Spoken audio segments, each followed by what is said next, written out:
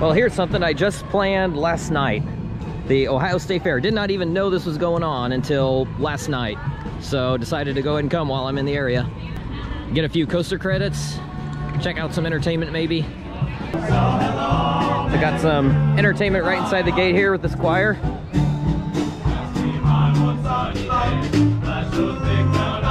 So Oklahoma City State Fair and especially Tulsa State Fair, take note. The Ohio State Fair is free parking. Free parking, efficient parking. You don't have to wait 45 minutes to get parked. And only $10 admission. So come on now, Tulsa. We're like half the size of Columbus, and yet we're charging an arm and a leg to get into, to just get to the fair. And it takes forever to get in. Here, you get parked super quick and it's free. Get in the gate super quick. Everything's super quick here and efficient. Tulsa State Fair, city half the size, disaster. That's why I hate the Tulsa State Fair. And it's really turned me off of fairs altogether, but I come to one like this and I get it. So the fair opens at 10, rides open at 11. And there are two ride sections. You got Kiddie Land, which I'm going into here now. I'm gonna see what the rules are on any kiddie coasters before buying tickets, and then I'll go check out the main midway. Okay, the Choo Choo Express.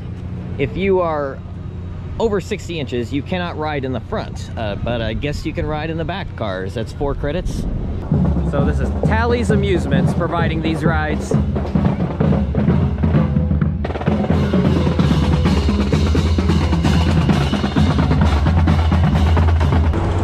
I wasn't sure if I was even gonna get 1 coaster credit today, because I was gonna do Indianapolis Zoo with their 1 coaster, but it may be already raining there. It's probably supposed to rain here later, but I should have plenty of time. It's already got an Iron Dragon. I'm not sure if this is SDC, if this is Pinfari, or who knows, but it's a coaster credit. I know for sure I haven't ridden this one anywhere else. The drop tower is just sitting there at the top. I thought it was about to drop. 6 credits. This is their biggest coaster.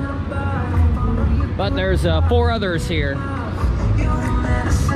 Not sure which one of those I can do, but I just went ahead and did the unlimited wristband anyway.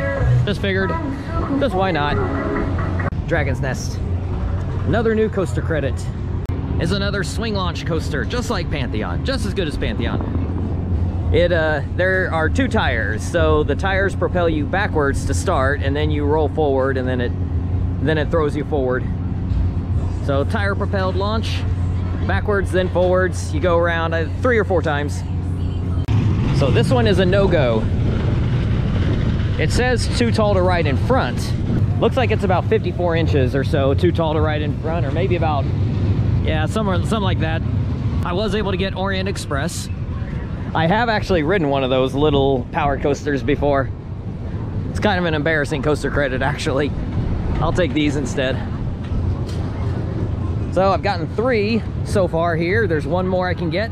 I figured there would be one I wouldn't be allowed on, and that certainly looked like the one. But this was a fun ride. If you ride in the back car, you will get some good laterals through the helix. It's actually somewhat forceful. That's no kiddie ride, not in the back. I like the facade of this one. Some of these fair coasters do have a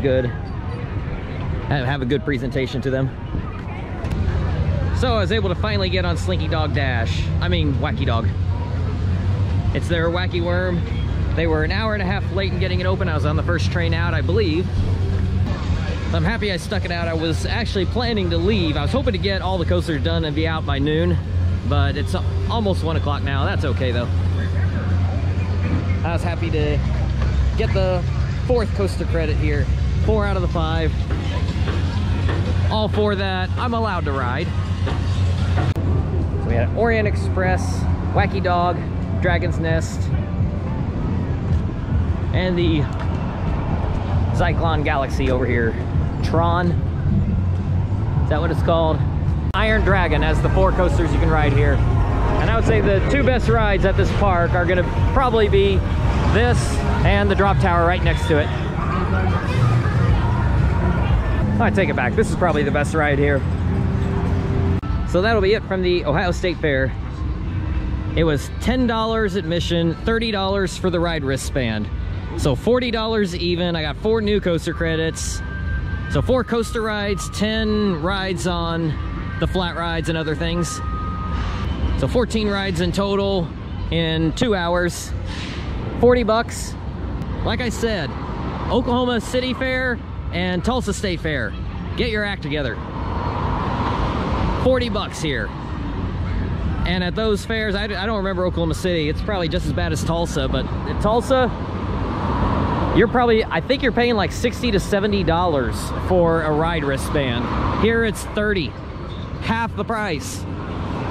Parking is cheaper. It's free. Admission is cheaper.